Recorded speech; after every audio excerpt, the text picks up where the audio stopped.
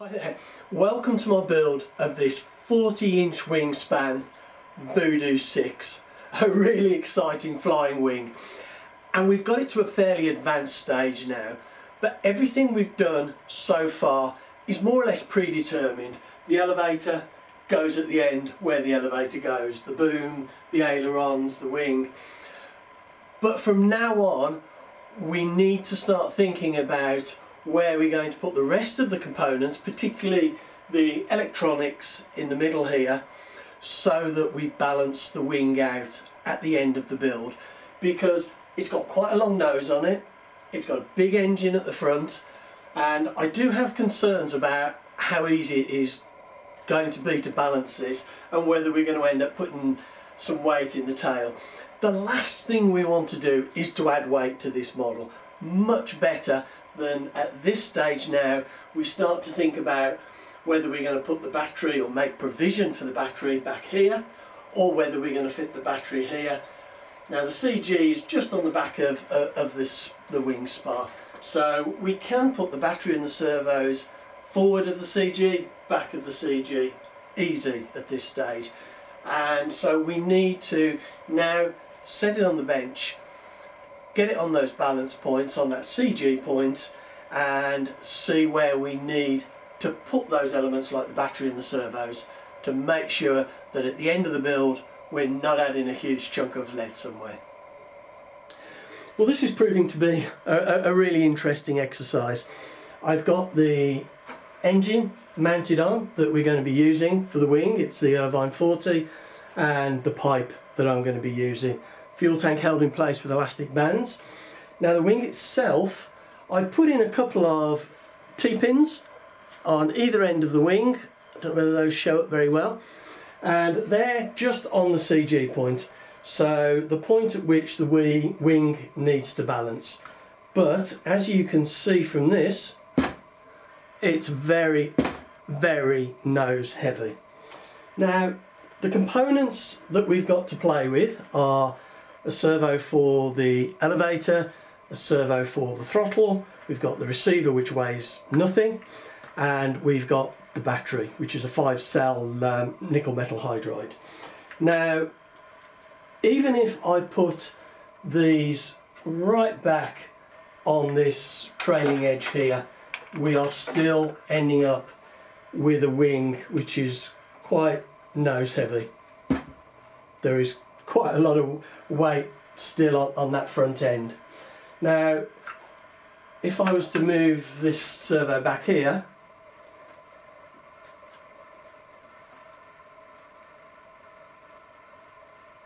it's still a little bit nose heavy, but it's a little bit better. Now I obviously don't want to move this servo right back here. There's nowhere to hide it, nowhere to mount it very well. So essentially we have two options. I mean, we still need to build the central covering here. We've got a couple of ribs that will eventually go in here to support that covering, but there'll be very little weight in that, just a little bit of balsa. So essentially we've got two choices, the way I see it. We either stick a couple of ounces of lead in the back. I mean, this is conceivably the furthest back they could go, this lot around here, and we'd still need a fair bit of weight, so we'd want a couple of ounces of lead possibly in the back there, which I really don't want to do, and I'm not going to do. The other option is to bring the fuel tank back somehow, and I'll need to obviously think about how we design the cover here in the central portion, and bring the wing the engine back a couple of inches. And I think that is probably going to be our solution to balance this out. I need to have a think about it, but I really don't want to add weight to this. It's interesting because the wing at the moment is built absolutely to spec. The weight of the engine, the length of the engine bearers. The only difference is these two servos for the ailerons, which are behind the CG, so actually helping us with our balance issue that we have. In the build article that was in RCM magazine, there's no mention of any difficulties trying to balance the wing out. So, well, I'll have to have a think about this, but I think the only thing I can do is to try and move this engine back as far as I can, really. And it might be that actually the best option is to bring the fuel tank right back into that central section and bring the engine back at least 2.5 inches, and then just build around that. That might actually work out to be quite a nice solution. So I'm going to have a think about that, and then I'll come back and we'll have a look at what the best option is.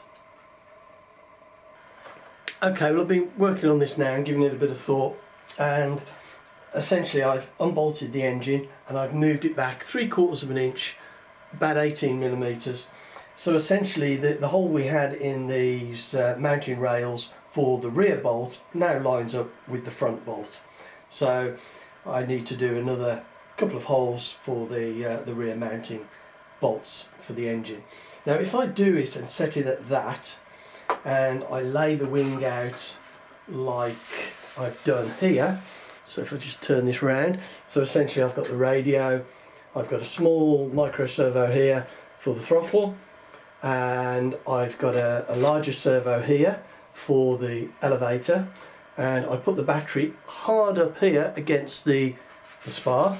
If I lay it out like that with the fuel tank, let's say we're going to have it there for the moment. I haven't decided on the final location whether to have it further forward, but there seems quite a good location. I just need to think about how I'm going to set it out. So if we have it like that, and I just balance it on my fingertips, it's still just a little bit nose heavy, not a lot.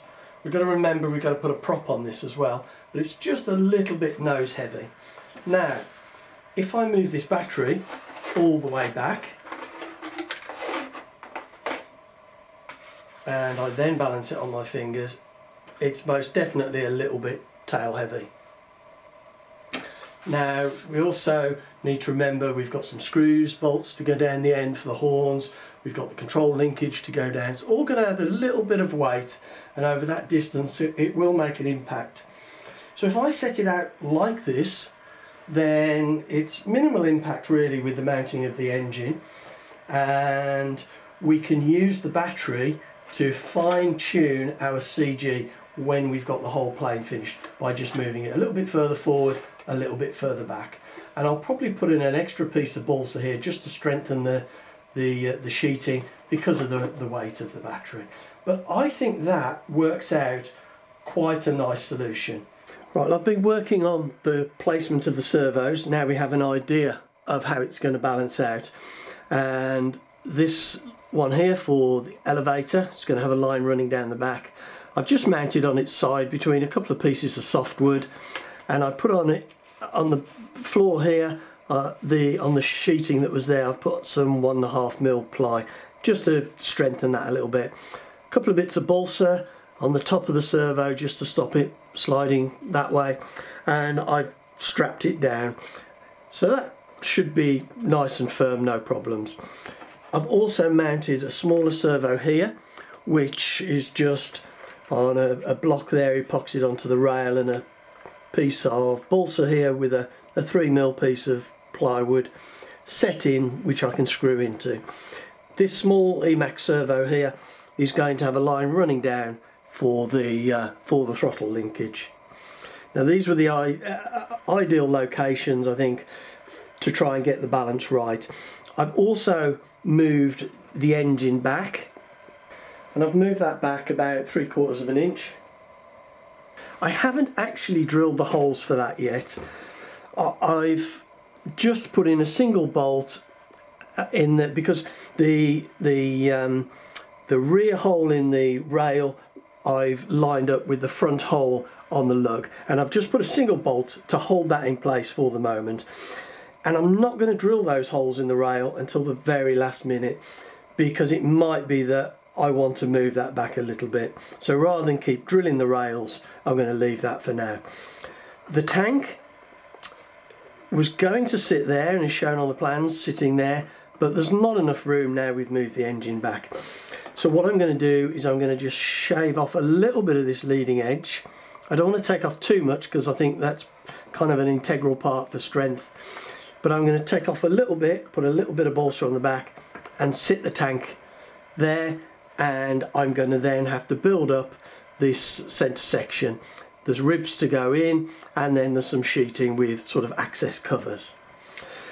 Now this seems to balance out pretty nicely, and I'll just move the camera away and we'll have a look at how that works.